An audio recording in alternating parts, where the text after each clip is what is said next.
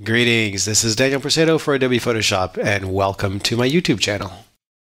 One of the fun things I love to do in Photoshop, aside from painting on figures, let's go ahead and paint on him real quick. I'm going to use some painting, some little paint under his eyes there. Yeah, we're just doing this really quick. I'm painting on the texture. I could also choose projection if I wanted to. Let's say I want to project some lips. Let's lower this. I'm going to fiddle with this for a second here. I need a lip line here. Yeah, I'm not crazy about that. You know what? Let's undo that. Let's go back to texture. I think this will give me a better line here. Yeah, that gives me a much better line. I'm painting directly on the texture there.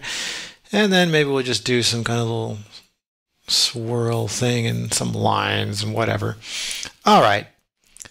Now, the cool thing is, we all know that you can paint, and that looks really nice and evil. I'm going to open up my timeline here. But did you know you can create a video timeline, open up these tracks a little bit. There's 3D meshes down here. I'm going to scroll down a bit. I think I need to open that up. There we go. Now we'll scroll down. There's a scroll bar way over here.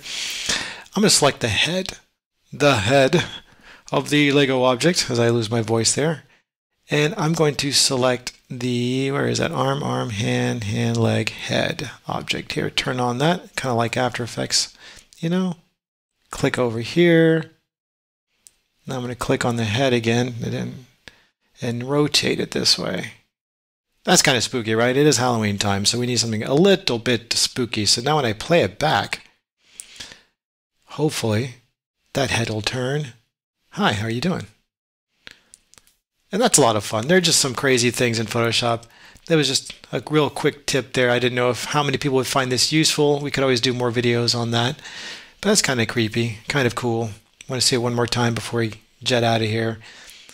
If you like these kind of videos, subscribe, keep watching. Thank you for watching, and look forward to showing you some cool new stuff in Photoshop.